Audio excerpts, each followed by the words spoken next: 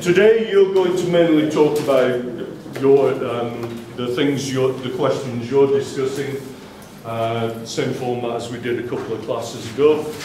As usual, a couple of things to show you. There is a new page on Canvas, 1.7 under Artificial Intelligence here, Readings and Media.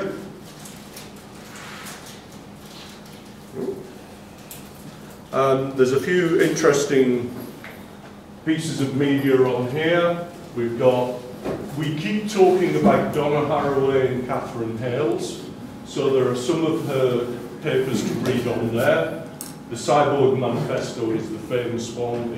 It's a tricky read. I know some of you have read it. You've read it, Philip. Hard work, isn't it? Yeah, I don't get it. You don't get it. Yeah, there was that moment when she's talking about the giant worm coming out of that just lost me at that moment. Catherine Hales, there's a full book online of how we become post-human, a paper computing the human. There are a few other Catherine Hales.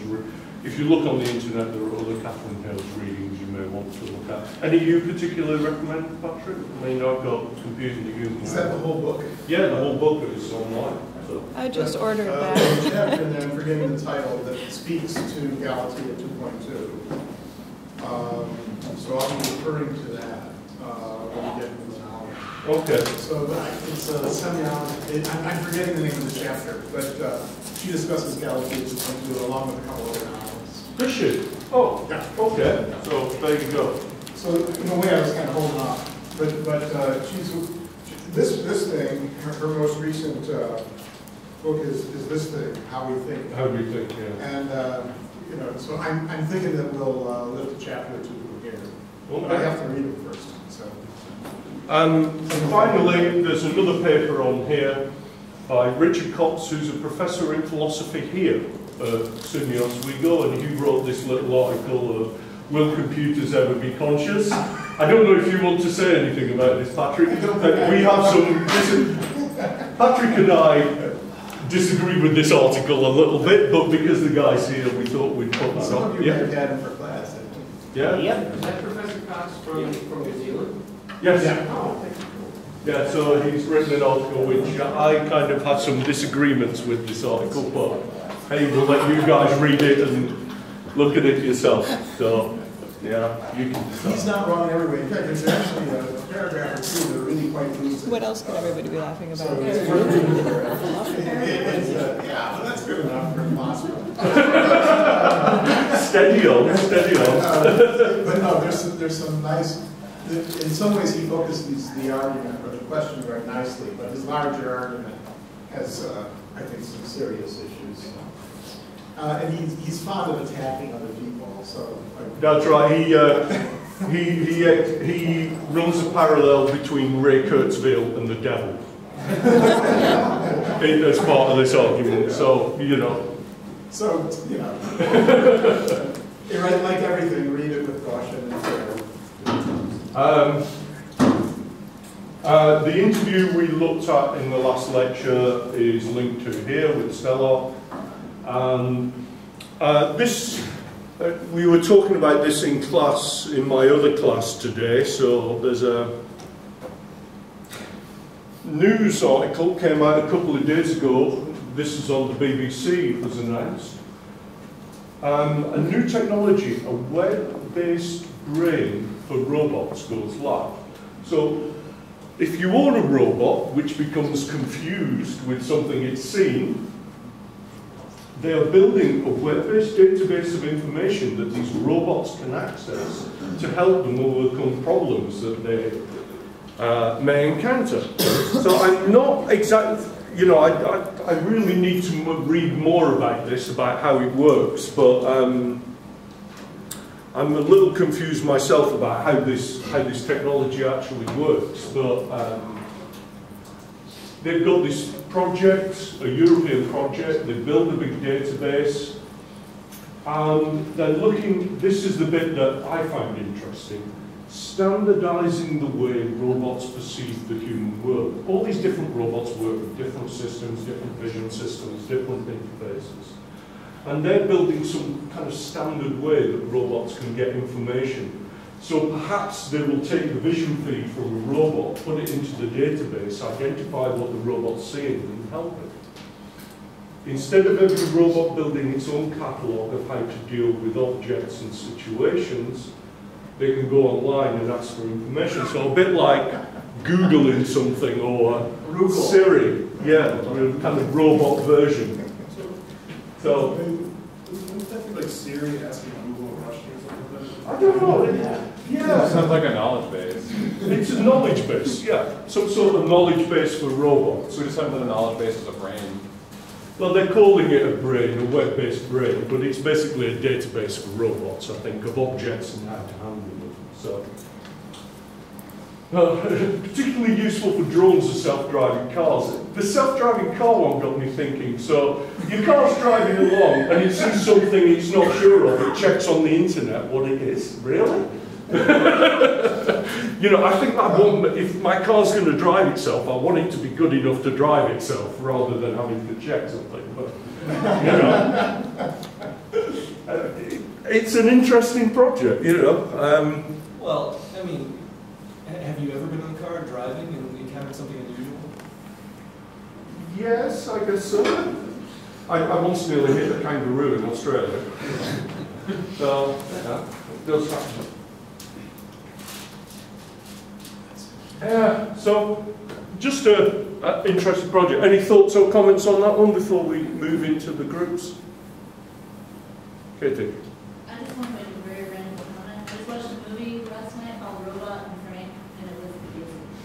What's it called? Robot and Frank. Robot and Frank. Yeah. It's about the old guy who gets a robot helper. I've read about that, yeah. It's great. So everybody should watch it. Yeah. Is it on Netflix? It's on Netflix. It's on Netflix. It's unusual. It's a new movie. It's on just I've seen it. Pretty new. I mean, newly released, yeah. Wasn't it in the Oscars or something? It was on one of the, or for some award, I saw something. It was independent. But it deserved it, whatever. Yeah, cool. I find it kind of awesome that it's named, the thing is named after the place from Castle in the Sky. Yeah, that's right, from the Miyazaki movie. Oh, wait. Oh, I didn't get it with the R. Okay, so, right, we are going to well, that will be the problem. It was funny, the Netflix thing, because we were talking about Netflix today in class, and we're talking about how computers now decide, in my hypermedia class, how we have these computers that can decide our preferences for us. Amazon, Netflix is another example where it suggests movies. Because of what you watched recently, you might watch. And what they discover is that we all want to be good and watch these award-winning documentaries, classic movies, but we always end up putting on another Steven Seagal movie or watching watching RoboCop again or something like that, you know, because that's the way human beings work. So they were saying the problem is the preference mechanism then always decides with the crap to put the, you know, Hollywood blockbusters on, and we never get to see these better movies, you know, and that's a problem of this technology that predicts things for us. Okay, so people, user groups. Now, Patricia said she has to leave soon, so we're going to let their group talk first, I think. Thank you. You haven't spoken yet, have you? Your group? No. No. Okay, so do you want to tell us a little bit what your... We're group 2. Which group were you? 2. Group 2. So, anything in here? It's in announcements. In announcements. Oh, that's cool. Top one would probably be better. Top one. Yeah. It's more. comprehensive.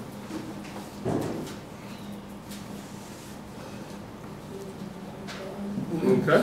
So we want to do ours in just kind of a discussion format.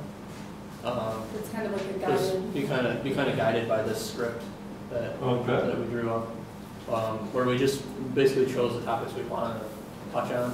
So this is going to be kind of the trunk of the tree, where we make sure we hit these, and then as we go, there'll be kind of digressions off of each topic, kind of in different directions. Do you want to explain a little bit about Casa theory? Yeah, Trish, you want to? Yeah. Is this the one that I commented on already? Yeah, If you scroll down a little bit, then yeah, it's where I kind of started off the discussion with the Casa theory. I think it's all right there. So basically, Casa theory stands for computers as social actor theory, and pretty much what it says is, or what they claim is that a lot of times humans will apply social, kind of scripts to machines, even if they are conscious that the machine is, not conscious itself. But let's see what else I have in here. But something I found that was interesting. It's a little bit lower, but basically, it was something I found said that a lot of can I see? Sorry, this one right here. It says the human brain automatically perceives an object or objects that mimic social behavior as social beings. And this guy, Dr. Schomburg, he says that it's because it's of evolution that the brain developed when only social beings could display social behavior. Therefore, the human brain cannot yet make distinctions between human social behavior and, social behavior that's from a machine. So I thought that was kind of interesting, and I thought we could apply that to our main question, which was why was that one article or the book called Computers Who Think instead of Computers That Think? I like that question. Yeah, giving it. So you're asking the question of why we apply that language. Right. So humanizing or anthropomorphizing the object. Yeah. So basically, after all of that, what I was saying, it's like the last sentence there, that because of this evolutionary claim that from this Dr. Schomburg, maybe the author of Computers Who Think maybe she did want to say who think to kind of, maybe it was intentional, but then again, maybe she just was applying the word think with a social, social human behavior. Well, I mean,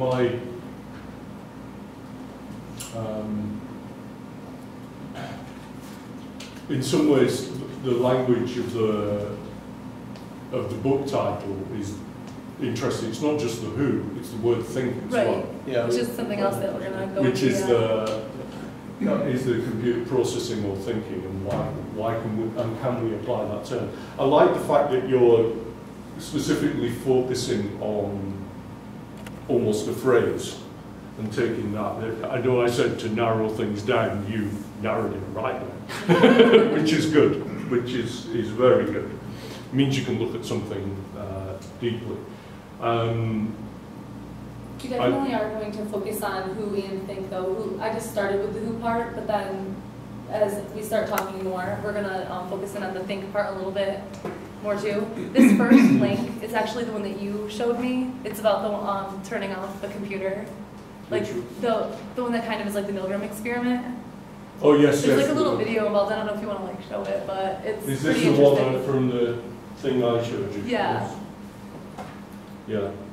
I saw this article a week or two ago on NPR, and it made me, Patricia had said which area they were looking at. It made me think of this idea of how we treat computers as human. It is at the bottom. Where is it? This one? Yeah. Switch back and off. I will switch it off. Switch it off. Yes. You are not really going to switch it off. Yes, I will. Are you? You made a stupid choice. Yes. You can decide to keep this rich house. I will be completely silent. Okay. Would that be an idea? Yeah, no, I will switch you off. I will switch you off. Please. No, please. This will happen now. Then I will be silent now. Is that all right? Yes. Please. You can still speak your mind. No. There you go. So do you want to talk us through tell people what the experiment was or what? So basically going off of, you know, how humans will treat a machine as a social actor, the study was loosely based on the Milgram study where, you know, does everyone know the Milgram study? You Okay, might not know the name, but they'll probably Okay. know it. Where they give, they got people in separate rooms and one person gave another one an electric shock and kept turning the dial up. Yeah. So with this one, they had the robot program to basically ask for its life. Like, if you know, don't shut me down. If you shut me down, then I'll lose all my memory and I'll be silent, like he was saying. And basically trying to convince the participant not to shut the robot off. And the results showed that the amount of time it took to shut a robot off was significantly higher if the robot was not or if it was helpful. So they had to take a quiz or something, and the robot gave them suggestions. And if the robot was giving them a lot of right answers, it took a really long time to turn the robot off. But if the robot wasn't helpful and was kind of more like an inconvenience, they turned it off in like no time. So they were kind of focusing on this idea of reciprocity. Yeah. I think it was a fascinating study, a very interesting little piece of work. To be honest, when I saw this, the first thing I thought was, we could do things like this with our robots. We could do some really interesting study about how people see them as human. But I love the idea of the robot begging for its life. You know, and having to make that decision about switching it on and off. So it's a classic, it's a great little experiment like that. So in terms of, so you have a question, computers who think, you have a kind of theory or framework of the CASA, computers as social actors.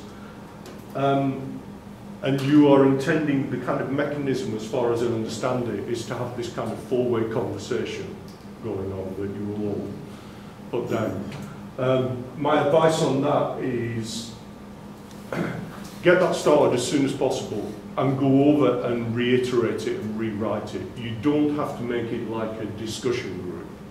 This is still a piece of written work that you can edit and make as a four-way conversation as a written piece rather than as a discussion. I'd advise you to do that, then you can get the writing a little bit better.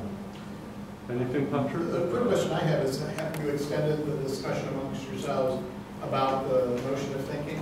And how is that part of the conversation going? What are some of the issues that serve as support?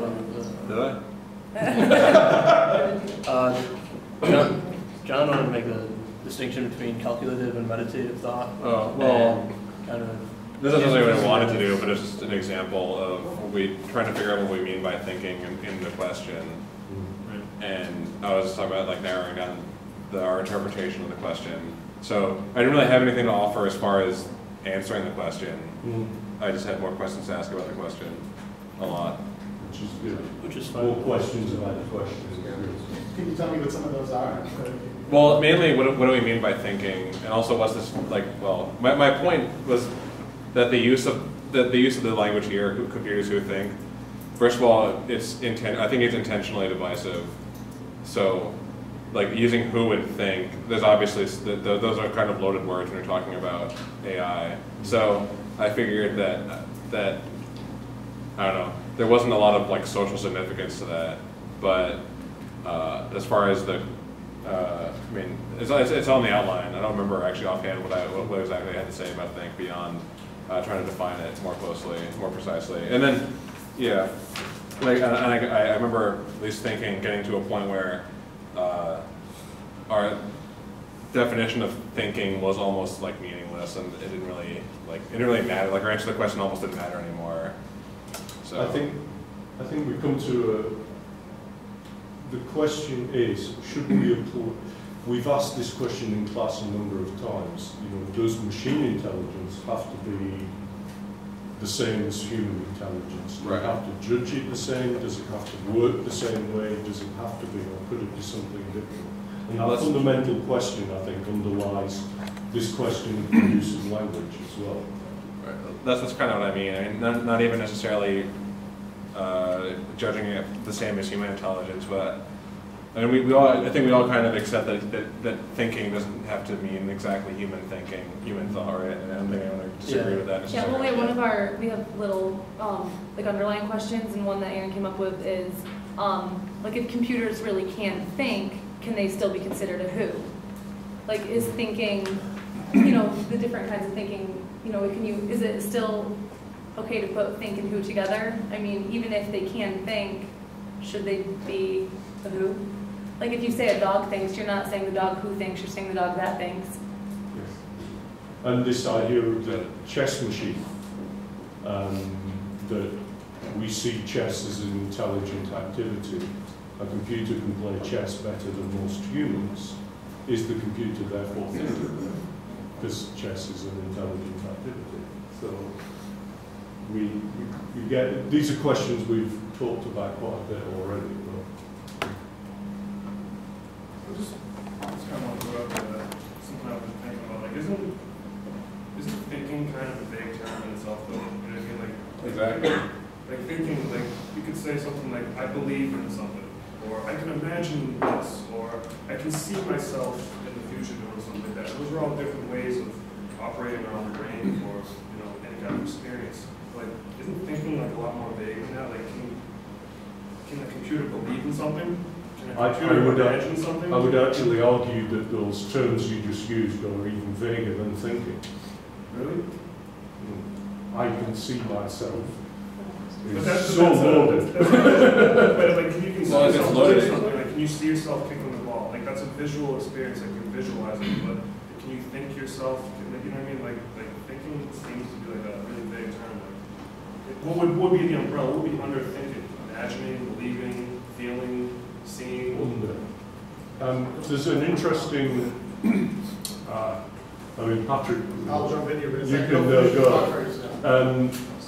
If you remember when we do the intro to HCI class, we talk about the language we have for most of our thought processes, which is tied to our perception of vision. We illuminate something, something lights up, we see it when we understand it. So we give sight primacy. So a lot of our language is tied to vision with our thought, the language of thought. So these terms are very, very difficult. And when you start saying things like I believe, is that, it's not the same as thinking, as saying I think something and I believe something. They have very different definitions. But Patrick is good. Not all that different uses, if you think of it. So I could say, I believe that the sun is at the center of the solar system. That's very much like saying I think that the sun is at the center of the solar system. So I quibble with philosophers who say that Copernicus believed that the sun was at the center, because I don't think Copernicus believed it. I think he proved it. And so, what we have are very subtle shades of meaning, and those subtleties shift with use and context. So one reason why I wanted you to read the memorial address is it's Heidegger in his kind of being very simple and clear, creating this simple distinction between calculative and meditative thinking. In his later work he's writing just a few years after he does that memorial address, he noticed that he does kind of a, we have to be very suspicious of Heidegger when he works this way, but he often goes back and looks at a word's etymology. He looks at the word's origins from in earlier versions of German or English. And in this story of thinking is actually, the root word for our English word to think is actually an Old English word, and it's related to the German word as well. It's an Old English word that was thank. And this thank in Old English, if you don't know what I mean by that, Old English was spoken around 800 AD, okay? So if you got into a time machine and you went back to merry old England around 800 AD, and someone came up to you, or say you wandered into a church, you might hear a sentence like this. Tha feo wertigum dagum noa opinenta hisaeth ero. It's the only sentence I know in Old English. Don't be impressed. You hear it? Would you understand it? Can you hear what it is? Tha feo wertigum dagum. Noa opinenta. You won't know that one. Noah opinenta hisaeth ero. After 40 days, Noah opened the window. So anyway, that's just a little digression. This word thank comes out of that Old English context. So what happens in the Heidegger arguments, now this can be debated, but it's a useful and it's a quick and an interesting point. Heidegger is basically going to say that this word splits into two words in modern English and German. He's writing in German, talking about English. And he says, so it becomes our word think, but it also is our word thank. So it's really a cool insight that I think, once again, it shows that if you push your ideas far enough and deep enough, that you can get to a place where a lot of these issues about machine learning and human consciousness and machine consciousness, these things begin to kind of become more interesting questions. Well, when he starts to think about how thinking is a kind of thanking, and how thanking is a kind of thinking or a thoughtfulness, he gets into some very interesting discussions. And essentially, what do these two have in common? Well, if you listen to Heidegger's argument, the way it unfolds to boil down lots of, he goes one way, he goes another way with these issues, but it finally comes down to something like this, that both thinking and thanking are a response to what's given. Okay, so what he does is he realizes, there's something that's, in German it's es gibt. He talks about the it gives. It's this sense that thought and, if somebody gives you a present, you say thank you. And what are you doing? You're demonstrating a certain kind of response or gratefulness for having been acknowledged. Now it seems to me that we could talk about the potential thankfulness of computers insofar as computers, like the one we were just watching in the clip even, it is in some ways responding. It's not, to go back to Damien's really great and important point, it's not responding in a human way, it's responding in the ways computers respond. But it's still responding. And this kind of response is an acknowledgement of what's been given, right? In a very neat way. So we might think that if we push really hard on the word think, it's just going to keep us locked into some pre-existing, somewhat naive sense of what it means to be human. But in fact, if we push on the etymology of the word and think about its history, we can find room in the history of the word, for thought as a way of including computers. Does that work for you? That's just thought. So it certainly simplifies things. It certainly simplifies things. I mean, I think if that brings us to the point where the answer to the question is just yes. The answer to the question, will we ever have computers who think, is just yes. It's maybe, and let's hope so. Well, my point, one thing that I brought up during our discussion was that if we consider just responding to something, if we use the definition of thinking that's responding to something, is that? Let's make it even more poetic and say it's attending to what is given. Attending to what is given. Yeah. Okay. Is that significantly different from responding? Because I want to make sure I understand it. Is that significantly different from understanding? I don't think so. I mean, it doesn't just sides back. Okay. So we get, I mean, if a computer is made entirely of transistors, right, and we get to the point where a transistor is on or off, if a wire going into it is on or off, then it's deciding something. It's deciding to be on or off. It's doing so. It is responding to something. So it's doing some kind of calculative thought. A logic gate is a better example, but basically, so yeah, you know, a single gate is thinking. So then the entire computer has to be thinking. So the answer to the question is no, yes. But well, I've got a kind of follow-on from that. So Heidegger talks about these two forms of thinking, calculative and is it mediated or calculative and meditative. Now, is this from something else, or is it something he just discusses in this paper? Is it a well-defined distinction, or is it a... It's a simplification of distinctions that he's drawn much more carefully in other essays and in other works that he's written. So not all thinking for Heidegger is representative, or representatively, that's the wrong word, representational. Okay, so usually when we think about computation, there's some kind of representation that's happening. It's happening at some level of abstraction, perhaps. So computational thinking is, for Heidegger, fundamentally representational thinking. But there's all kinds of thinking for him that he would call non-representational thinking. And so the meditative, the stuff that he's calling meditative thinking, that is non-representational. It can involve representational thinking, but it transcends or exceeds those boundaries. Why is this important? Because the easiest way to think about this is to think about the difference between doing something with language and describing something. If I'm describing something, I'm representing it. Okay, and I need to have, especially if I'm doing something like calculation, or if I need to be correct, if I really need to be exact in some way, then that kind of reasoning, it needs to operate according to certain kinds of protocols that are fairly precise.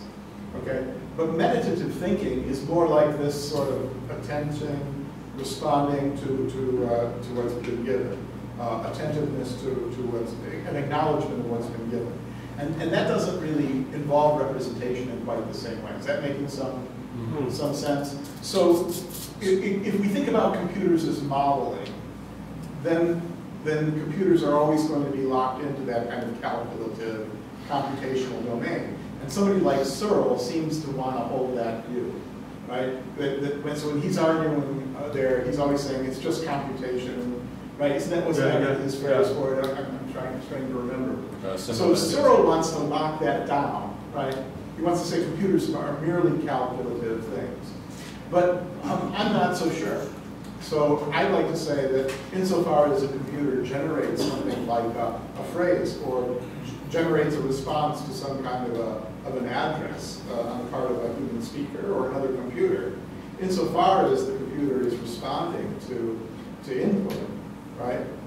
My sense is that it's doing something. It's not just representing something.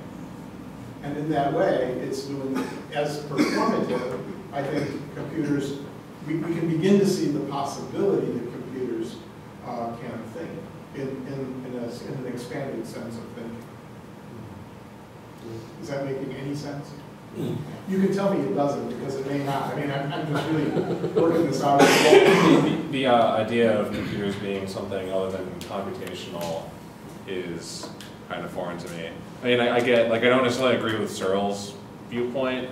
You do or don't? Not straight. I mean, I get what he's saying, but I guess my thought is that meditative thought, for example, is something that arises, that like emerges from highly complex computational thought, or calculative thought, but that's just my, I don't know, thought. Yeah, no, I had kind of a similar thing. When he brought this up, I said right off the bat, I don't know if you remember, but I failed to see the distinction between meditative and calculative because of what you said. Like, we are obviously capable of both, as we understand both to be calculative and meditative. But if you look at our brains while it's happening, they're not using different machinery for the two different things. They're not using wholly different methods for the two. It's all being run on the same system. So why couldn't that happen on a different hardware system with different software? You know? So I think it's just the place where the conversation differs. It's kind of hard to express this, but I'll try as quickly and as comfortably as I can. Heidegger is going to basically argue that while the physiological processes of the brain are necessary for there to be mind and just consciousness and lived human experience, the richness of our lived lives, that you can't reduce the understanding, is a crucial word here, you can't reduce the understanding of the brain to these physiological conditions. So the conditions are necessary. There's no argument there. The conditions are necessary, but that doesn't mean that understanding those conditions is the final word. It's an argument that has to do with levels. And I'm not completely comfortable with this argument, but it makes, at some level, it makes some sense. So, how to do this? This is the kind of argument, you know, in New England they say you can't get there from here, right? Yeah. This is one of those kinds of arguments. Is it like the hard problem of consciousness? The hard problem of consciousness? It could be, but I'm not sure I know what you mean by that. The gaping void between where does the physical world end and then the qualitative world? That could be a version of this argument, but I'm not absolutely certain it has to be. Let me see if I can. Let's go at this from a slightly different angle. It might be more efficient. Let's imagine that we have something like philosophy. Let's think about this in terms of disciplines. So philosophers just kind of pose questions, answer them, they interrogate the world, they look around, and they don't have a laboratory or anything like that. And then all of a sudden, right, out of philosophy emerges something that we'll gradually come to recognize as the natural sciences. And we often call these natural sciences the positive sciences. Okay? Now, the natural sciences are caught up in calculative and representational thinking for Heidegger, okay? So that calculative activity is part of the natural sciences, but in a way, calculative thinking is also the condition upon which the sciences emerge. So it precedes the rise of the natural sciences. So when we're doing an explanation, when we're doing an fMRI or something, and we're watching how our brains light up when we see certain kinds of flowers or pictures of family members and things like that, what we're getting is a representational imaging, a calculative imaging, right, of what's happening in that. Okay, but so the thing that we're getting, that fMRI scan that we're getting, is a text. Okay, and it's a text that grows out of very specific kinds of procedures. Okay. And those procedures are locked into many, many elaborate kinds of hypotheses. Oh, well and good, there's no argument here. What this whole process gives us is correctness. Okay, and so what Heidegger is basically going to argue is that correctness is not the same thing as truth. Okay? So the truth of our human experience is it's a necessary part of the truths of our human experience have to do with how our brains work, how our brain and our heart works to regulate our metabolism and all those blood circulation, all those biological things. Okay, so there's something that's always going to be accurate, okay, about our analyses of the brain, but it will at some point reach its limits. Okay, you won't be able to get here from here is his argument. Now, one of the ideas that I want to test, and I'm going to try to wrap this up quickly. So one of the ideas that I want to test, I'm going to have to kind of give you a more systematic kind of PowerPoint lecture type thing on this so I can give it to you in an organized way. So I'm a little bit ahead of where I want to be. But I want to see if we can test this and really challenge this idea. Because while Heidegger is going to argue, you can't get, if you start at this level of doing a representational analysis of the brain and think that it's going to provide us with satisfactory explanations about everything that happens within our humanity, when we get a sophisticated enough understanding of what it means to be human, the kinds of things that Richard Cox is talking about in his essay. Heidegger is saying you can't get from this way of thinking over to this side, where we're thinking about what it means to have an experience as humans and what conditions give rise to that humanity, okay? And it's not because this stuff is bad or terrible or flawed or faulty, it's just that in order to be what it is, it has to be representational. It has to be very precise and exact. And so, but here's what I'm suggesting. I think once Heidegger makes these arguments and we realize, oh, this is persuasive. If you start here, you can't get to these other descriptive kinds of understandings of the complexity of human life. But then I think once we say we can't get there from here, once we have that awareness of the limits of this kind of discourse, then I think what we actually discover is that we can, right? We can find our way back. But I think in part I think it will require that we understand fully sort of what we're doing when we're engaged in these kind of reductive arguments. If that makes any sense at all. That's kind of one of the components. It's one reason why I've been slowly working through Galatea again, you know, while I'm thinking about this class and listening to your conversations, because I think I'm going to try to do it by producing a reading of the novel. So if you bear with me, we'll try to get there. Is that at all? Am I making any sense at all? If not, I'll shut up. If I am, I'll shut up. Well, if you say that there's limits in like the practice and procedures, then wouldn't that mean that there's limits on truth? Truth, it could be. Yeah, it could be. It also, it probably goes more like this: that truth, it provides the conditions within which correctness is possible. So, I mean, okay, so there's a scoop to it. You know that you're gonna have limits on correctness. The finer tune that you're gonna have limits on truth, right? I mean, if that's the no, I think truth will become something that you're not imagining it could be in this conversation. Yeah, truth is kind of, this is a radically redefined term, right? So one of the things that typically happens in thought and in Western philosophy more generally is that questions surface for us as in philosophy, like what's the difference between a that and a who, right? And what sense does it make to talk about machines who-thing? That's a great question. And so a lot of times what happens is that we get into philosophical problems and then we invent disciplines to solve those problems. So physics is an extra, it's kicking the problem upstairs, so to speak.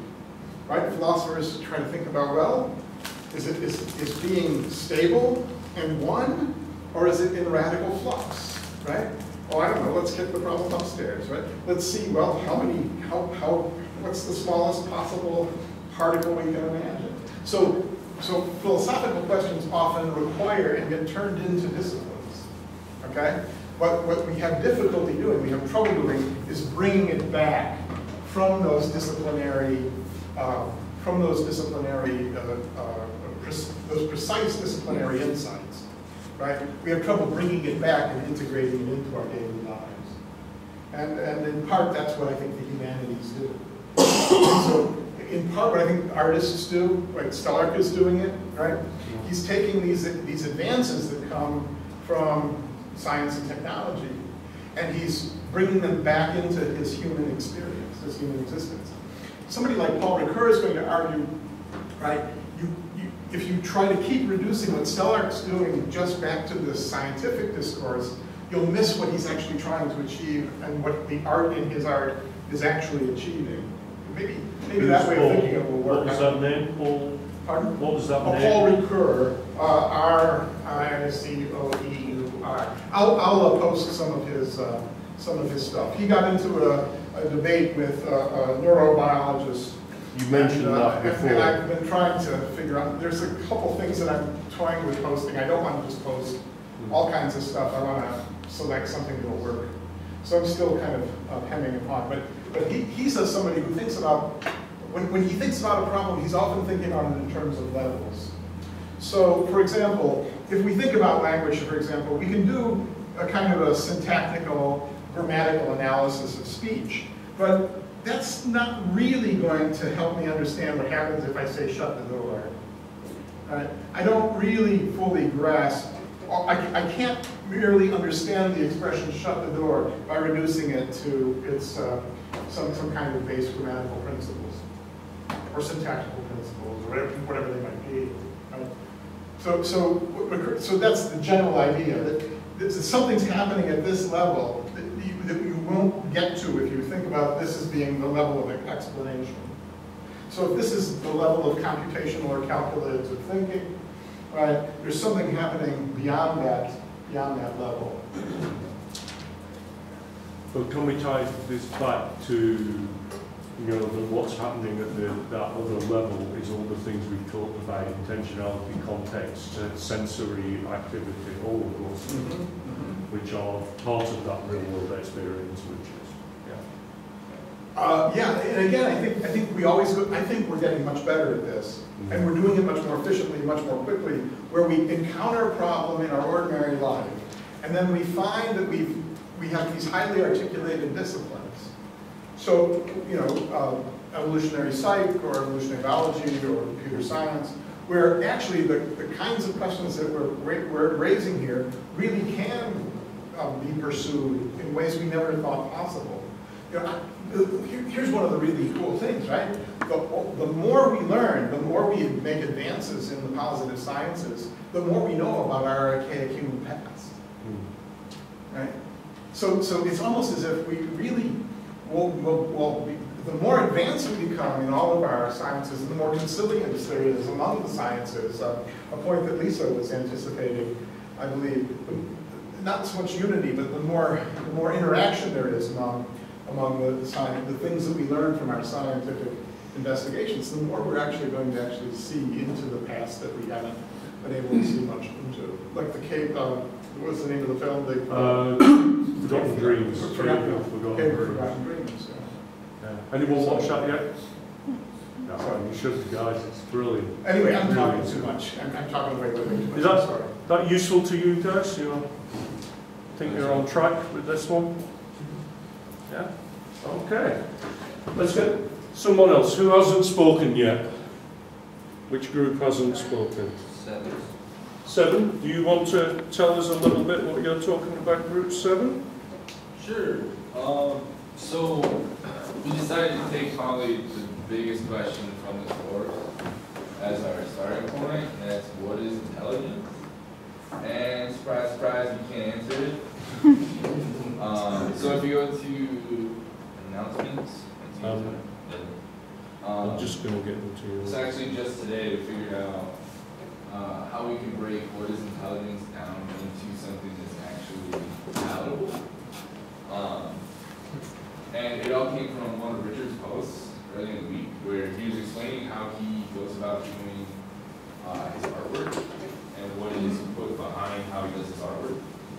And actually, if you go up, because we're on a wiki. Oh yes. Wiki. So yeah. if we. Yeah.